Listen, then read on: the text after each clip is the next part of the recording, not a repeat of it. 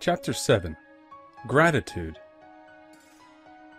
The illustrations given in the last chapter will have conveyed to the reader the fact that the first step toward getting rich is to convey the idea of your wants to the formless substance. This is true, and you will see that in order to do so, it becomes necessary to relate yourself to the formless intelligence in a harmonious way. To secure this harmonious relation is a matter of such primary and vital importance that I shall give some space to its discussion here, and give you instructions which, if you will follow them, will be certain to bring you into perfect unity of mind with God. The whole process of mental adjustment and atonement can be summed up in one word: gratitude. First, you believe that there is one intelligent substance from which all things proceed. Second, you believe that this substance gives you everything you desire. And third, you relate yourself to it by a feeling of deep and profound gratitude. Many people who order their lives rightly in all other ways are kept in poverty by their lack of gratitude. Having received one gift from God, they cut the wires which connect them with Him by failing to make acknowledgement. It is easy to understand that the nearer we live to the source of wealth, the more wealth we shall receive. And it is easy also to understand that the soul that is always grateful lives in closer touch with God than the one which never looks to Him in thankful acknowledgement.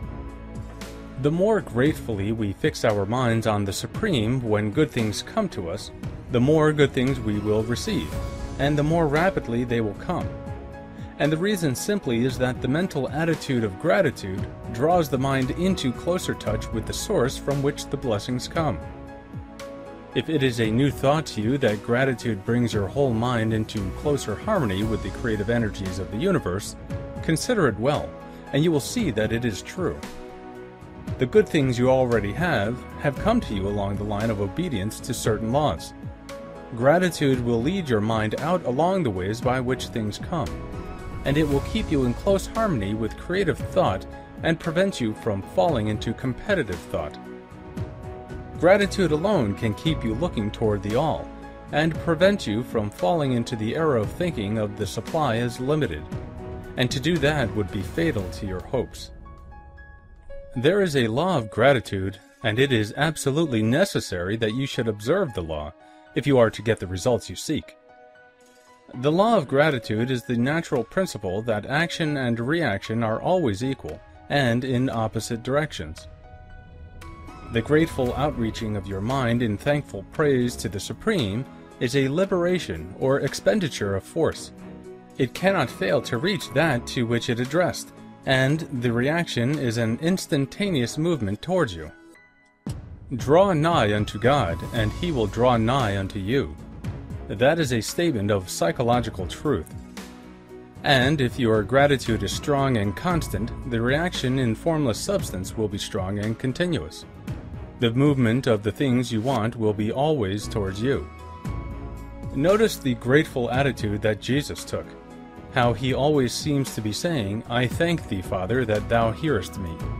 You cannot exercise much power without gratitude, for it is gratitude that keeps you connected with power.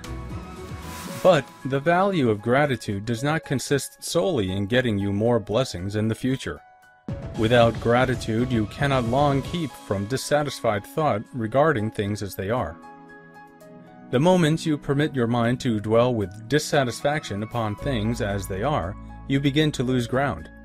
You fix attention upon the common, the ordinary, the poor, and the squalid and mean, and your mind takes the form of these things. Then you will transmit these forms or mental images to the formless, and the common, the poor, the squalid, and mean will come to you. To permit your mind to dwell upon the inferior is to become inferior, and to surround yourself with inferior things. On the other hand, to fix your attention on the best is to surround yourself with the best, and to become the best. The creative power within us makes us into the image of that which we give our attention. We are thinking substance, and thinking substance always takes the form of that which it thinks about. The grateful mind is constantly fixed upon the best. Therefore, it tends to become the best. It takes the form or character of the best and will receive the best. Also, faith is born of gratitude. The grateful mind continually expects good things, and expectation becomes faith.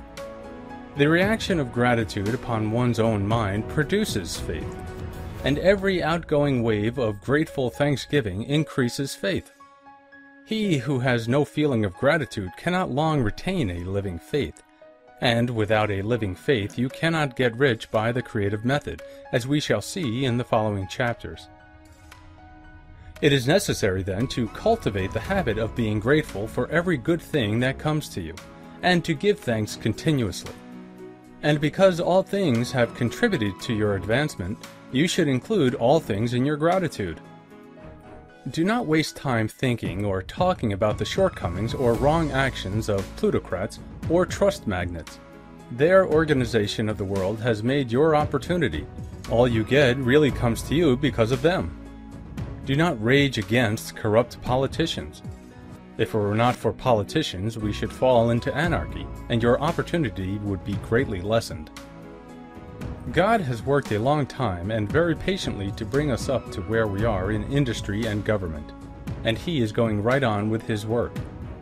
There is not the least doubt that He will do away with plutocrats, trust magnates, captains of industry, and politicians as soon as they can be spared.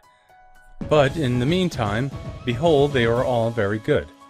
Remember that they are all helping to arrange the lines of transmission along which your riches will come to you, and be grateful to them all. This will bring you into harmonious relations with the good in everything, and the good in everything will move toward you.